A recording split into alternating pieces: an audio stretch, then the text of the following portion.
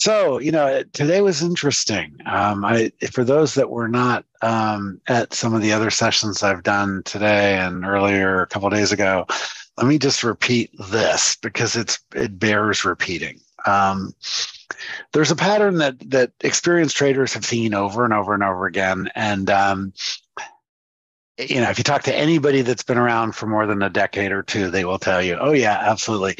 And what I'm talking about is this. We get a big number, whatever it is, PPI, CPI, NFP, FOMC, whatever, we get a quote unquote a news announcement on an economic release and the market reacts significantly to it. It almost never doesn't react. There's always a decent reaction, one way or the other or both, as we're in price discovery and pricing it in. And then the next day we get the reaction to the reaction. And for example, there's a pattern that you hear over and over again with ES that if there's a massive one directional move on FOMC day, it's very, very common for that move to be reversed, if not entirely, partially. And guess what? We saw that. And the third day is usually when you find value. Everything's kind of priced in. So, we have the number, the reaction to the number, reaction to the reaction, and then, we get to value. Well, guess what? This week is one of those cases. There's been a few recently where, on the day we should be finding value, we get yet another number, NFP today. So FOMC and NFP, boom, boom. So, it's my opinion that we're going to see some fairly erratic trading till Tuesday or so, the same pattern. NFP will be reacted to today, the reaction to the reaction Monday, beginning of the week. It's the beginning of the month, and we'll understand what the market really thinks. Also, major earnings are all passed now. We had a whole bunch of them in the last 2 weeks. So it's at the point where the market ought to tell us what it thinks. We should understand value. And if we continue doing what we're doing right now, with this erratic up and down sweep, big volume nodes, sweep, that's what we've been seeing. And that's just price discovery. And it's very, very hard, if not impossible, to trade. And so you really have to be mindful that that's what's going on. And if you look at the TPOs, we're right in the middle of that. I spoke about this this morning when we did the NFP session. We're trying to form a range up here, but at the moment, we're right at the point where the range from an economic event usually breaks back down. It's usually within a day or two, right? And so go back to any older example. And I'll just blow this one up for a second so you can see what I mean. Like, that number day back there or this one back here, we see it over and over again. So we did retrace a little bit on the news this morning, but then we recovered pretty nicely. I mean, the recovery was pretty visual. And so, if you look at the overall session, hang on, I'm just trying to get this back into roughly scale with the other ones.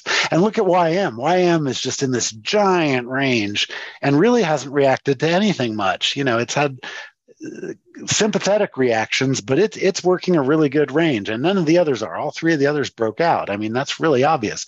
So the question is, are they going to come back into the range, or is YM going to catch up and join the party?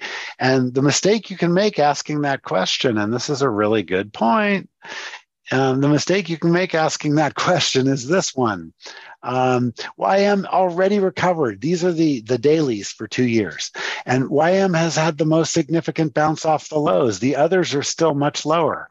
30% retracement for NQ and RTY, between 38 and 50 and 50% for ES. And, YM is approaching 70% retracement.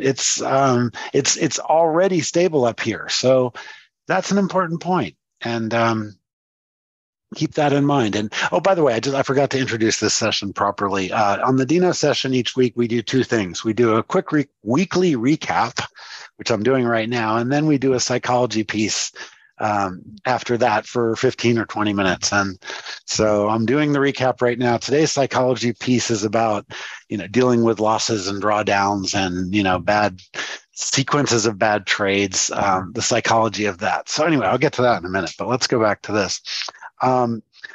So, as far as I'm concerned, this range has yet to prove itself. It's trying, but, there's nothing but air above us. There's single prints below us. And the old range, which is fairly strong, we kind of have been working it for, a couple of months, is right below us. So, if you were at the CRG IDES meetings in the last 2 Mondays, the hedge fund guys were betting on whether we'd get to 4,200 or 3,800 first. And the consensus was pretty much 4,200. Well, guess what? We did it. But the conversation that they're having is, what happens next is really significant. This is the ambush zone, and a sell-off from here could be it could make new lows. That's not what we're seeing in the trading, though. We're seeing this kind of, erratic, sweepy, thin stuff. And so anyway, I wouldn't draw a lot of conclusions from this week. The people that are getting all bullish and saying the bear market's over, I think that's premature. The people that are saying, there's a guy on Twitter, I doubled down. Now I'm doubled down short. I'm either, and he's a guy a reasonable number of people follow, and he's, now I'm doubling down. So I'll either be right or broke. And I joked about the risk management of that. That's not a very clever risk management setup. So I think that the psychology is you got to continue to be really, really opinionless and let the market tell you what it's going to do. Look at this. We just put a little price rejector down at the bottom of that last rotation, and we're we're sitting up near the high here of the overnight. So who knows? Who knows?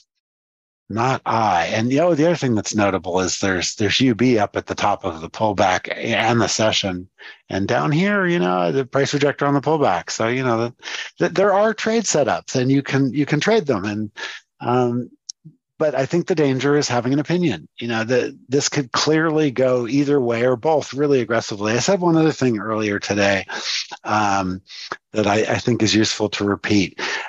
We have an apex, and this is a really common pattern in the markets. Basically looks like, and I'm drawing with my mouse, so bear with me, it kind of looks like this. And apexes aren't stable. They either become a range by staying in there, or we break out, and breaking out is much more common. So, and breakout could go either way. That's the whole point. Yeah, you could argue about flags and chart patterns as to which way it's going to break out. I never concern myself with that stuff because it's just not important, and it doesn't work well enough to be an edge. So why worry about it? Okay, let me put this back on pointer mode. Yeah, that tweet was hysterical. I think I saw you comment or you liked it or something, Jeffrey. Yeah, it was very funny. I couldn't tell if he was being serious or not. I think he was sort of joking, but who knows? All right. So that's the kind of very quick. And again, when we do these weekly recaps, if there's something more important to talk about or, more, I will. Other than what I've already said, it's worthwhile to look at the internals today. We opened really weak and we tried to bounce and we haven't really gotten anywhere, but the lows held and the market isn't selling off anymore. So that's what the equities are doing. And there were some pretty bad earnings reports yesterday, if you've been following that, some misses. And so we have a rainbow tape. It's Christmas. Whenever it's red and green like that, that's the market is not agreeing on what's going on. There's stuff that's up and there's stuff that's down, so this tells me that the market's going to stay in the range until something pushes it out. And I think that's pretty much the story. So let's see if there are any questions or comments about the weekly review part, which is the part I'm doing right now. Let me have them. Otherwise, we will segue off into the other topic. So I'll wait a minute or so here and let you put a question or comment up if you have it. Otherwise, I'm just going to kind of get my other side here ready to do that other subject. So hang on one moment. Okay. I don't see any questions. Cool. All right. I'm going to go and turn the screen share off on here unless we need to be looking at, the market. It's just distracting. And if I put it on my main monitor, I'll want to trade while we're talking, and I don't want to do that. So I'm going to turn the screen share off. And so today's topic for the Dino part, and let me, again, if you haven't been to one of these before, just a quick introduction. Dino the dinosaur, as in me, I have been trading on March 5th, this coming March 5th, I will have been trading for 50 years. No exaggeration. I literally took the money I got for my birthday in 1973 over to my father's Dean Witter Reynolds office, and I opened a brokerage account with his permission and cosign and started trading options. So I'm a dinosaur, and I'm also 63 years old, so or I will be on that same day. And I'm not dead yet, but it's closer to that than the opposite. So I'm happy to be on this side of the grass, but you never know how long that will be. So I started doing this series, and what I want to talk about is just stuff I've learned. Tales from the pits, the tar pits, tales from getting things wrong and right. And today's subject is dealing with errors that you make or bad days and weeks. And sometimes bad days become a bad week or a series of them. Drawdowns, that topic. And not so much, technically how to manage them, circuit breakers and that kind of thing. I'm not talking about that, but really what I'm talking about is the psychology of dealing with it, because trading this comes up over and over and over, and it will, if you keep trading, this is never going to go away. So it's a really important point. You will make mistakes. You will have bad days. You will have bad weeks. You will have at some point in your career, hopefully they're not very long, but you will have a drawdown where you're trading your own capital or somebody else's capital with a split, and you just cannot get out of the gutter, and you keep losing money. And, statistically, that's likely to happen no matter how good you are. I want to bring up a document real quick. This was posted in the bit, and we've talked about it before in risk management, but I just think it's pertinent to this conversation. So this is something that trader Dante made a while back, and it's really cool because it's part of this whole equation that we're talking about, how you deal with losses and drawdowns and whatnot. If the left-hand axis percentage, this is your win rate. Okay. So right now my win rate is 90%. So I'm right here. Call it, depending on how far back you go. And 50 trade period, it's probably a little higher than that. So what this says is the probability of seeing it, at least, this number below of consecutive losing trades over that period. And, even for somebody as consistently profitable scalping as me, there's a 38% chance that I'm going to have two in a row. There's a 5%, maybe even, if you go a little bit, 15%, that I could have three in a row. And so I have to be able to survive this. And that's risk management. And we've talked about this over and over again. But I also have to be able to survive it psychologically. And that's really the hard one, because risk management is something you can learn to do. But managing your own psychology is something that is very, very, very difficult to learn to do all by yourself without other people giving you, kind of their experience with it. So anyway, and if your win rate is even, a respectable 60%, there's a 100% chance you're going to have two in a row. There's a 70% chance you're going to have four in a row losers. Think about that for a minute. What would that do to your psychology if you saw four what looked like really good setups that met all your criteria, and boom, boom, boom, all four of them were to your limit of loss per trade? What would that feel like? Well, let's talk about that, because that happened to me this week. And it happened because I made a mistake. And so, and when you make mistakes, stuff like that will happen. So what you need to do is you need to learn, first of all, to just walk away from it. And so this happened a couple of days ago. Real quickly, just tell you what it was. I was having a fairly profitable little day. Everything was going nicely. I made a mistake and I had my copier off, and I turned it on by mistake. I didn't realize I had done it to go to 5 accounts instead of just the one I was trading kind of aggressively and doing pretty well with. And so I started trading with those copies going, and it still went pretty well for a while. But again, the risk wasn't commensurate because I wasn't thinking I was trading with that much leverage. I thought I was just trading in one account. And so I saw a setup that was, it wasn't perfect. It wasn't bad. I probably shouldn't have taken it. If I knew I was copying, I never would have taken it. But in the account that I was already up a lot, it looked like, yeah, this could work. And so I took it and immediately got hammered. And that's one of the reasons you don't want to just take seat of the pants trades, is they often do that to you because you really don't understand the context. But also, it can just happen. The reason I put that document up there, that could happen just randomly to you. And if your risk management is good, it should never wipe you out. But what it did to me was it hit daily circuit breakers on those funded accounts that I was copying to, because they didn't have the profit cushion in there, and I was trading more risk than I would normally have traded with those. That's the mistake that I made. So all of those hit their daily limit, And so it ended up being a significant little hit, like a grand. It was like $200 each, $250 each. And so, first thing you do, you shut down, you walk away, you have to clear your head. And I was kicking myself because I knew it was a mistake I made. It didn't ruin any of the accounts. They're all doing well. They're all funded accounts, but it just made what was a good day into a negative day. And, one account was way up and five were down by the daily limit that I have set on them, a couple $100. So it really frustrating from a psychological point of view. First thing you got to do, you got to get away from it. You have to walk away. Critical. There's a lot of psychological babble that I can talk about to, explain the psychology of this, but it's really simple. You're really, really likely to revenge trade in those circumstances or continue adding to the losses. You're just not in your zone. You're not focused. You're thinking about that. So that was the first thing I did. I shut down. I went and did something else for the rest of the day. And then I came back to it that evening. And so this is my part two.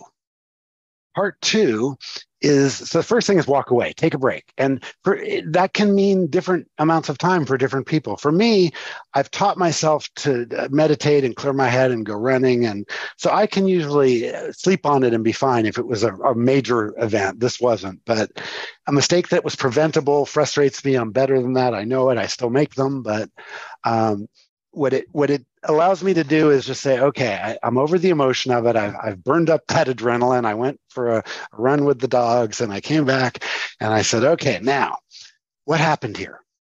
And this is the part you have to do. You have to reconstruct your mistake, accept where you were right and wrong and what happened. And there's some psychology to that. So I'm going to talk about that next. Let me just look at good comment, breaking down what you know. Exactly. What about your blink? I'm not sure. What about it, Sven? I understand the term. Obviously, I use it all the time. I'm not sure what you're asking me about it. Break down into pros and cons.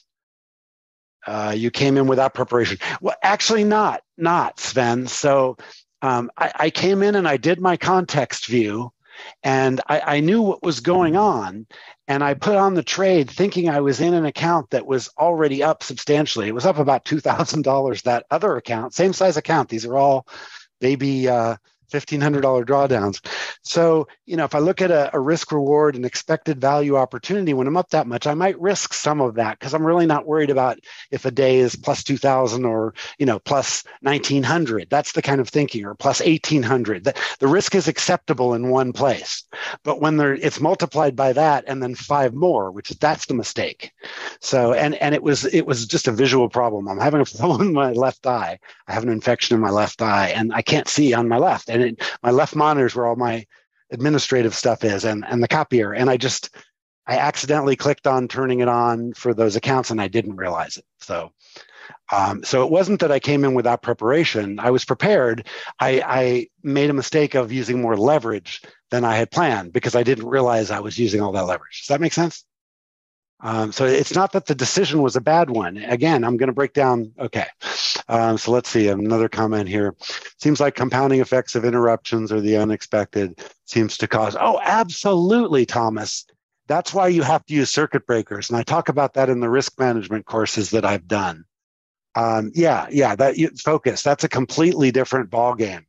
I'm talking about the point where you've already had that happen. How do you deal with the bad result?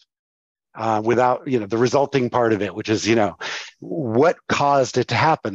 The way you improve, and this is true of emotions also, the way you improve is by once your emotions are clear and you can look back objectively, what did I do right and wrong? What is the problem here? And can I prevent myself from doing it again? So part of this, it would be very easy to say, I made a mistake. I was copying. I didn't mean to. And that happened. Okay, is there a way to have that not happen next time? Well, obviously, if I didn't have an infection in my eye, it would have been less likely to happen, but that's a cop-out. That's an excuse. That's not right either. What actually went wrong on the trade? And so this is what I want to deconstruct, because if you look at the pieces of it, there was no really bad decision. It was just a combination. So that's where I'm going. So hang on, bear with me. I'll come back. And Thomas, really, really important to your points. And I'll just throw it in here right now, just so you don't have to go back and watch the risk classes, although they're worth watching. But I use circuit breakers for that. So if I ever have, for example, and my circuit breakers are really simple. I will allow 2 trades to go wrong in a row. If a third trade does, that's it for the day. I'm done. And in this case, it was 2 trades in a row that caused this. And I'll explain again in a minute. And if that happens 2 days in a row, it's the circuit breaker for the week. I will never go back and try to fight back. I've learned that once I have losses happening, like for the reasons you said, if I'm distracted or I get in that, oh, I got to make it back now, that revenge kind of mode, that never works out well. The absolute best that has ever worked out for me is I can take a mistake and I can get back to maybe 0 and, break even for the day. And that's sometimes not worth even trying to do. And an example is the one I'm talking about. I wouldn't even try it under the circumstances what happened to me. So here's what happened. So I sat down, I saw the context, I saw, how much risk I might be able to take. And in my mind, I was risking about $200 more because I thought I was in one account. That's how I was thinking. And so I looked at it and I put on one trade and immediately it went against me. And the market was at an inflection point. Okay. So that trade went against me and I immediately got out of it and it was like $90. And that's nothing. A $90 loser is perfect. I try to keep them under $100, any mistake I make. And the problem was the setup kind of set up again very, very quickly. And again, I wasn't totally focused. I didn't realize that I was in 6 accounts. And I saw it and it set up again and I took it again. And, you have to get used to that if you have a really high win rate setup. And as soon as I took it the second time, whatever was causing the skittishness, the market went both ways really quick. It was a price discovery shock. There wasn't any economic announcement or anything like that, but there was just, one of those inflection points that got suddenly very wild. And it took me out to the stop point, so I flattened it, and then it immediately went the other way a lot. So, if I had put it at $220 for my loss limit for that idea, the trade would have made about $500. So the risk and the reward were balanced. The risk management wasn't balanced. And the psychology of seeing it set up, not work, get out of it. And this is the key point. I got out of it properly within my normal risk management. I only lost like 80 or $90. It sets up again. I'm like, okay, now it's even better. I mean, the setup looked really good for the risk I was taking. I wouldn't have done it again across 6 accounts had I known, but for the account I was in, it was a really good opportunity to push that a little bit without losing a lot of money. And then something hit the market, and it was one of those events that I just have no control over. I don't know when that's going to happen, but it blasted down. I got out of it quick again, and the second half was like 100 and let's see. It ended up being out 220. So it was like 120 on the second one. So the two combined is what hit a very normal and a very reasonable loss limit for the day of $200. The problem, again, was the mistake of I was leveraging that across 6 accounts and not realizing I was doing that. So as soon as I realized I did that, basically, like I said, I took a really good day and I gave most of the profit back in accounts I hadn't been trading. And the one that I had been trading was still fine. It went down $200. It was still very profitable for the day. And this is really, really, really frustrating. Number one, like I said, a second, just opening my window here, get a little air. Number one, like I said, I know better than that. Is there a way to, not make a visual mistake? There's a lot of good ways to prevent yourself from, making them regularly, but you're going to make, fat finger errors, they're sometimes called in the industry, where you trade too much size or you click on the wrong instrument. Or everyone in this room has done the following. I've heard it from all of you tell me this. I thought I was in MES and I was in ES, and so that's the exact same mistake. You're taking more risk than your brain has pre-planned. Remember, with risk management, what you want to do is you want to accept the worst scenario before you put the trade on. So then if the worst scenario happens, you're fine. If my scenario had been, well, the 2 losers, I'm down 200 and change on that one account, I'm still profitable, I totally had pre-accepted that. But that wasn't the scenario that I was in. There was a difference between reality and my reality. And so, I flattened everything out. Like I said, I took a break, ran the dogs. I came back and deconstructed. And I said, okay, so there really isn't a lot of bad decision making here, except the mistake. Why do I feel so horrible? Because I felt like such an idiot. I was like, gosh, now, every one of those copied accounts took a $200 hit. They're all profitable. That's not a problem. But, it cost me a day in every one of those accounts. And I don't, I don't want that to happen. There's no excuse for that. But guess what? It's going to happen over and over again to you. And sometimes it's going to even get worse. One day like that will start you picking yourself. And remember last week I talked about how important it is to protect your confidence. Well, this isn't a horrible confidence killer, but from the P&L resulting point of view, I felt like I'd made a big dollar mistake. And that just, there's no way to reconcile that emotionally. You can't, there's no solution. And that's what human beings try to do. We try to figure out the solution. There isn't one. What can you do? Well, you can try to not make the mistake that caused it again. What can I do? And that's where I went. And so that's the short answer for this one. How can I set up the copier so that it asks me to confirm and I figured out a way to do that. It's a window on my platform. And if it's not open, it's not running. And so going forward, I'm not just going to leave it open with nothing copying. I have the platform now set that when I bring it up, the copier is not even running. And if I want to turn it on, I have to open that window. It opens up, then I select what I'm copying to. As soon as I'm done copying, close the copier again. So I'm always in single account mode unless I deliberately go back and put myself into multi-account mode. That's my solution. And that should make it pretty hard to ever do that again. It doesn't make me feel any better about the $1,000 loss, but I've taken the negative and I've turned it into a process that prevents it from happening again, at least to the best I can. And stay on that thought for a second, because sometimes this goes on into an extended drawdown. And I as a kind of research for this conversation real quickly, I reached out to a couple of friends who I know have been through this. And what I mean this is an extended drawdown where, a really successful trader with 20 years of, profitable trading will go through 6 months where they can't buy a profitable week, no matter what they do. It's just every week is either scratch or a little loser. And so it just keeps chipping away at the equity.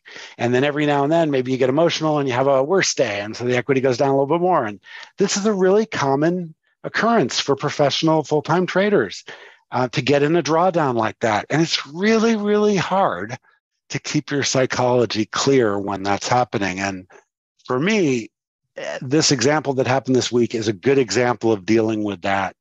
It's a really good opportunity to go back and really question processes. So after I figured out that if I turn the copier off and have to turn it on manually, that I shouldn't do that again, I decided to do something else. I went through all of my point of view and all of the tools that I use, the ways I measure volume and the price action. And I literally questioned every single one of them again. Do I need this thing here? Is this thing doing what I want it to do? And would it have helped me with this decision? Could I have made a better decision? And so I kind of reconstructed those two trades and I realized something else about it. And again, this is, if you're not emotional, you can do this. If you're emotional, you'll never be able to do this. I promise you, because I've tried when I was emotional. It just can't be done. I went back and I looked at the two. And I remember a minute ago, I just described it as they were roughly the same setup. I deconstructed them a little farther and they weren't roughly the same setup at all. It looked like it. But if I had really, really been focused, I would have realized there was a subtle difference. And it's not important what it was. But the second trade was really the good one, the one that got me to the loss limit. And again, this is something that's happened before where I will try an idea a couple of times in a row and maybe lose money and give up on the idea. And then that idea works perfectly. So how do you deal with that? Most people react to that with revenge trading and, they go and keep trying it over and over again. And I looked at it and I said, okay, this is again, that example where what could I have done better here? I talked about a process, turn the copier on and off.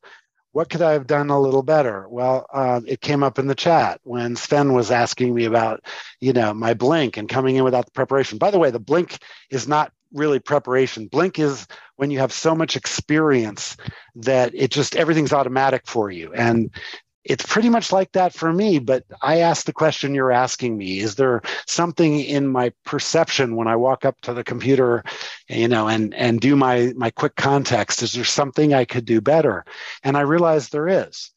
And it's the difference between those two setups that on first glance, when I was trading a little bit emotionally, because now the first one didn't work, and then I saw it again, and the second one didn't work, and I got flat, but then it really worked after that. I was already flat. I didn't chase it. That was a good decision. But it turns out the two were slightly different. The second one was a much better setup. So here's another takeaway. If I hadn't done the first one, the second one wouldn't have come anywhere near my loss. It would have been a really, really profitable trade. So what is that telling me? Well, these conditions we've got are kind of crazy. We're moving around a lot. The market's thin. We're seeing lots of sweeps. So the takeaway from that is a reinforcement of something we've been saying over and over again, that this is a market to only take really, really clear, good setups. So the first takeaway was make that clearer. I'm rearranging my point of view a little bit, taking something off so that it's really obvious, the difference between those two setups. And then don't take the one that you're not sure about, particularly if you're making a mistake and have too much leverage, which is really a separate mistake. But that second one, I was correct in taking it. So I didn't make a mistake on the one that blew me out of the day to the loss limit. I made the mistake on the one before that. And this was mind-boggling to me. Even after 50 years, things mind-boggle me. That if you had asked me about that any time the day, when I made the mistake, anytime, when I was walking the dogs, I would have said, no, the setup is the same. I would have argued with you to the end of the earth. But next morning for me, when I sat down and really dissected the two trades, they weren't the same trade. One was significantly better, and I just wasn't dialed in enough to see that. And that'll happen too, So here's the quick takeaway on this. Number one, you've got to forgive yourself. You will make mistakes. I don't care how good you are.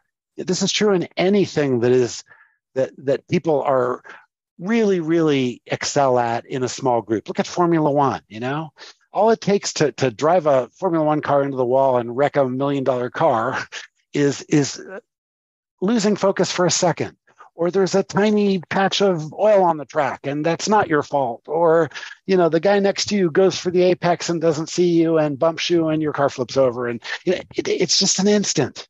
And that doesn't make you a better or worse driver. What you have to do is look at that, get over the initial impact of it and then dissect it, really try to break it down. And sometimes, in the case of long drawdowns, that's just not possible. And so I want to tell you, if you trade long enough, you will go through a period where everything just isn't working. And you'll try changing stuff. You'll try, looking at more data points. You'll try looking at fewer data points. And no matter what you do, you can't get it right. And it's just kind of the odds. If you take the Dante document and just extend that over 20 years, the odds are really high that you're going to end up with an extended drawdown. And you have to prepare for that psychologically, I think. It's part of this game. And the vast majority of people, including myself in the past, when they have something like that happen, like Thomas was describing, they start disintegrating and they get into effort mode and, it's only an eval. Oh, it's only a funded account. I'll make another one. I'll get another one. And your brain just goes into complete idiot mode. And then you'll really beat yourself up after that because the consequences will be so much more profound. So, use circuit breakers to get you out of the immediate problem and make sure whatever risk you're taking at any time. I mean, again, none of those 5 accounts was damaged at all in the big picture. It just was a daily loss and they're all very profitable and it's nowhere near the drawdown. And so, I didn't ruin my year because I never will take enough risk to do that. That's risk that's not commensurate with what you're doing. But it still feels like that when there's this desire to be perfect. And that's why I shared that Dante document. even if you've got an 80-90% win rate, which is too high, let's say you're a good consistent 70%, or you've got a really good win-loss ratio and you're at 40%, you're still going to have runs where, you'll have sequences of bad trades in a row and sequences of bad days in a row and bad weeks in a row, and you might have bad months. And you have to understand that psychology will just beat you up and pound you into the ground. So you have to break the emotional cycle first, and then you have to deconstruct it. You may or may not be able to improve yourself. You probably can improve yourself because there's always ways to improve, whatever you're doing, your technique, your execution. But, forgive yourself that you did whatever you did. I mean, I can only protect myself from not copying when I don't want to a certain extent. It's possible that I could do that again. And I'm trying to make it so that it isn't, but I still feel really stupid for having made that mistake. And you have to get over that. You have to forgive yourself for that. So that's kind of my broad stuff about drawdowns and consecutive losers and things like that. And one other more personal thing I want to add to this, and some of you touched on it in the comments, and I'll go back to the comments in just a minute. If you have personal stuff going on, and there's a couple of you in the audience I know this is true of right now, your ability to perceive what you're doing right and wrong in your trading will be severely impacted. That's a true statement. That doesn't mean you can't trade when you're under personal stress or, in a relationship issue or you have health issue or whatever. I do it every day. I have to because I have health issues. But you have to understand when it makes you incompetent. And those are questions of degree, and if there's any question at all of your competence, you have to not trade that day or trade in a sim, because the emotional damage you can do to your confidence, even if you just play in the sim, is significant. And you won't necessarily connect the dots to your external factors. And so, gosh, as time goes on, most of you are relatively new. Some of you have been trying for, a while to get profitable. This one comes up more and more, the more successful you get. This is the last piece of this that I want to say. And that sounds counterintuitive. Well, why would it happen more and more the more successful you get?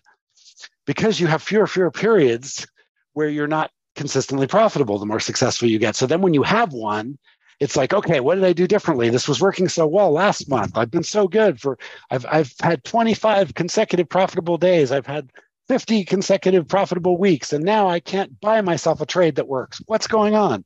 Well, it could be a conditions change. We talked about that a couple of Dinos ago. But the first question I always ask, if conditions change, that's usually pretty obvious. But what's different about me? I'm the trader. What am I doing differently? Am I doing something differently? Are my emotions in check? Am I distracted? Do I have a headache? Did I not sleep last night? Whatever it is. And I find that it's that at least as often as it is conditions changing, sometimes a lot more. And it took me forever to accept that.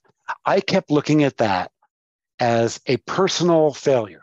If I would have anything go wrong, or if I made mistakes that I knew better about, I would just look back. I know better than that. I'm such an idiot. And, I used to beat myself up for days, and, it would ruin my whole week. And one of my coaches once helped me work through that. You have to understand the nature of the business you're in.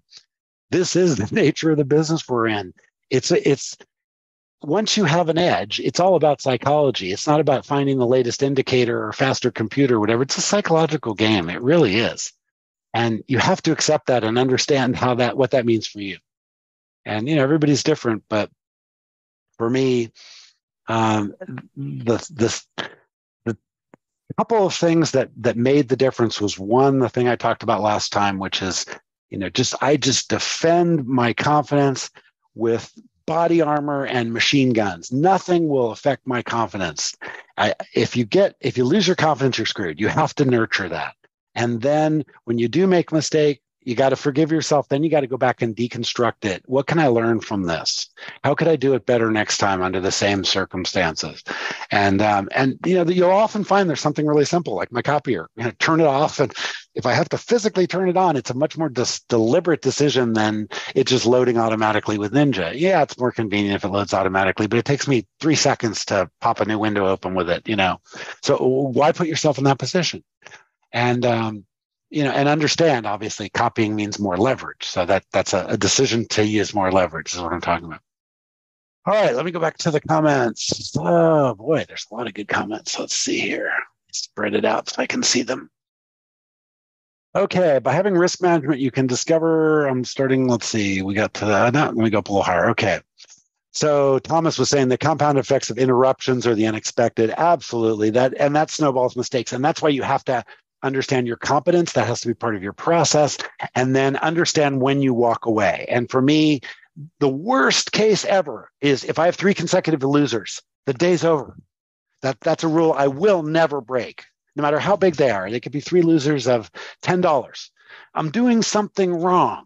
I'm not tuned in. I'm walking away. And sometimes I'll come back later in the day and start over, but most of the time that's it for the day. It's definitely a walk away for some period of time when that happens. And I've also found as part of that is if I'm ever in a loss for the day, that depending on why I'm in that loss, trying to improve it often just makes it worse. And so I really question that now when I try to fight back to break even if I'm having a bad day, because bad days are so rare that usually there's a cause that fighting back to break even may or may not be a good idea. So that's a really important decision to put in there. And then, make yourself walk away. That has to happen. So David, by having risk management, you can discover mistakes. Oh, you rewrote that. Okay. You can discover a mistake that cause faults in your trading. Oh, absolutely. There has to be a feedback loop. And this is true of any professional endeavor. Formula One, really good example. Why did I lose it in, turn 4? Well, did I hit it too fast? Did the brakes lock up? If you understand racing, there's a lot of different things that can cause a mistake. Sometimes you just make a mistake, but the better you get at it, the less frequently that happens. And it's some factor, and you have to really break that apart. That's a really good thing to do. And then see if you can figure out a way to make it so that it doesn't happen again. In other words, build it into your process. Yes. Wow. Even with micros. Oh yeah. Micro NQ, MNQ can spank you very, very fast, Thomas. Again, I didn't want to go into too much about the details of the trade because that's really not what's important. But yes, people that if you don't trade NQ or MNQ, you don't understand that. But it can move really, really fast a lot. Let's see. Bar. So when we try to judge ourselves, what is the way to stop doing that? Stick with the facts only. Oh, this is so hard. The first step, Bar, is just you have to understand that that's something you have to teach yourself. It took me 10 years, 20 years to understand that was even a problem I had to do was stick with the facts, because I confused. I didn't understand that there was emotion to the decision and the results and the actual thing that happened. I thought my perceptions were always accurate. That's a common human mistake. So I find something that clears my body and head out, go to the gym, go for a run. When I used to ride a race, take something fast out on a course, come back with my head totally cleared. And then this is how I do it. And this is a really good question, Bar. I'm glad you asked it. The way I do it is I assume I'm somebody else. And if I can't do that, I ask someone else to sit next to me for a minute or to get on the phone with me, and they don't have to say anything. I just explain to them what's going on. And when you try to explain it to somebody else, you aren't emotional because you have to just give them the facts, right? They don't know how you feel. So that taught me to break the two apart. And once I was able to do that, I realized how crazy it was to get caught in the emotion and how the facts, like this particular set of facts, it really was only 2 trades in a row that were bad. And one of them, deconstructing it, was not nearly as good a setup as I thought it was, probably because I was distracted. But there is a way I could see that the second one was better than the first one by changing some of the stuff on my point of view on my trading platform layout, where that situation is much clearer now. And I wouldn't have taken the first one under those circumstances. And the second one, I would have gone in really aggressively. not copying trades, but I would have gone in aggressively. So I learned from that. I fixed it. I made a process. My copier is turned off by default, and all of that, should help me emotionally feel better too, because I'm working to solve the problem. I'm not just caught up in the fact that I had a loss that I don't want to have. And the other piece of this that you learn to do that with, to your question, is you have to understand that the profitability curve in trading. And here, let me go back to my main screen here, because I just want to draw real quickly. So let me turn on the moving toolbar problem. All right, so here we go. There's a really good thing posted. Actually, it's posted in the pit too. It's it's a cartoon. The caption is success, and it says success doesn't look like this. It says that success looks like